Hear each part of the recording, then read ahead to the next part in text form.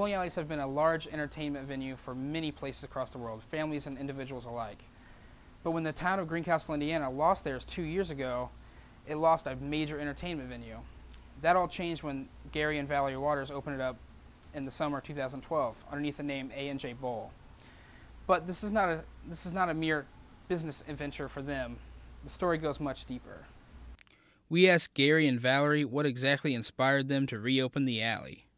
So we had a boy that went to Afghanistan and was killed over there, and which he left a little money for us, but we wanted to make sure the youth and the community had something to do, so we took the money and basically gave it back to the community. We wondered what their primary goals were for reopening the alley.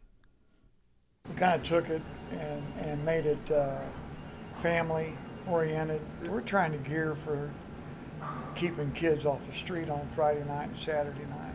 So, and when we were in a position to buy this place, that was the whole goal that we had. We're done away with the bar.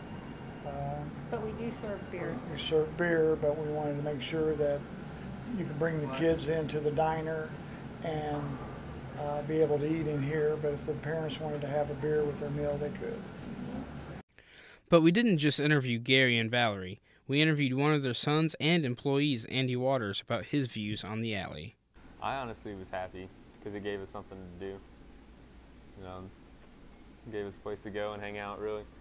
Honestly, I was one of the ones that was against getting the alcohol license because I thought it took away from the family revenue and, you know, the venue of the children.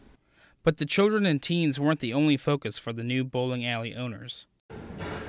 We want to make sure that the military gets honored, and that's why we ask people to bring their pictures in so we can hang them up on the wall, because they do a job that most of us can't even imagine what they go through to make sure that we can live the way we want to live.